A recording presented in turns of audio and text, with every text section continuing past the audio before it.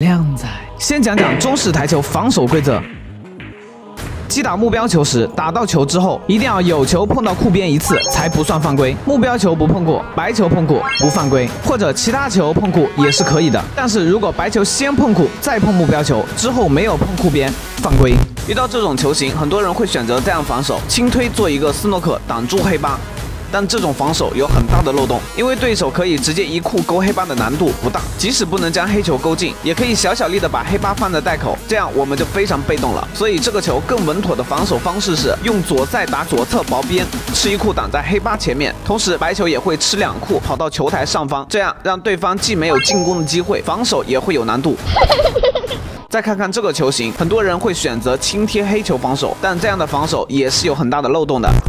因为对手可以像这样打黑八的薄边，将白球放到上方去，这样我们又变得被动了。所以在碰到这样的球型时，我们应该先采取打薄边的防守方式，这样就可以先占据主动权了。